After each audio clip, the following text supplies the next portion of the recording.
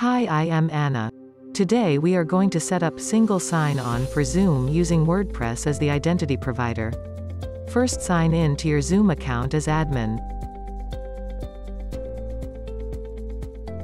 Scroll down and click on the Advanced drop-down and select Single Sign-On. Click on Enable Single Sign-On. We will need the endpoints from the WordPress IDP plugin for configuration.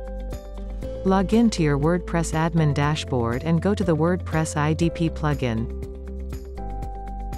Click on the IDP metadata tab. Copy the SAML Login URL and paste it into the sign-in page URL. Download the certificate. Open it in Notepad, copy the content and paste it into the Identity Provider certificate. Select the Service Provider Entity ID in the drop-down. To provide IDP Entity ID, switch to the WordPress IDP Metadata tab. Copy the IDP Entity ID and paste it. Select Binding as HTTP Redirect. Select Signature Hash Algorithm as SHA-256. Under Security, enable Save SAML Response Logs on User Sign-In. Click Save Changes to save your configuration. Select Yes for the confirmation message. You have successfully configured Zoom as the service provider. Configure WordPress as identity provider. In the WordPress IDP plugin, navigate to the Service Provider tab and enter the values corresponding to the information from Zoom. Type service provider name as Zoom. Then switch to Zoom SAML tab, copy SP Entity ID. Go back to the WordPress IDP plugin, and paste this value in the SP Entity ID field. Similarly, enter the ACS URL as shown. Select Use HTTP Redirect Binding for SLO. Scroll down, select Name ID format as the email address. Enable Assertion Signed option. Click on the Save button to save your configuration. Attribute Mapping. This is a premium feature. In the WordPress IDP plugin, navigate to the Attribute Role Mapping tab. Select SP as Zoom.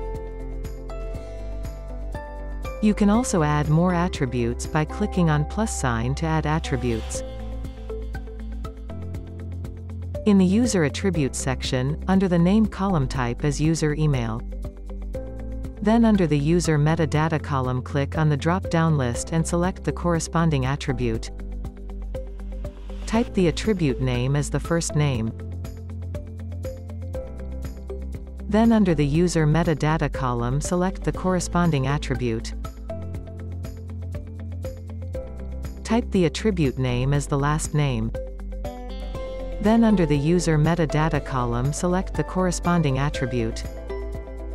Type the attribute name as the display name. Then under the User Metadata column, select the corresponding attribute. Now click on the Save button. Your settings save successfully. Now switch to Zoom Dashboard and navigate to SAML Response Mapping. Email address. Enter user_email as SAML attribute. Click on Save Changes. For first name, enter first_name as SAML attribute. Select Update at each SSO login and click on Save Changes.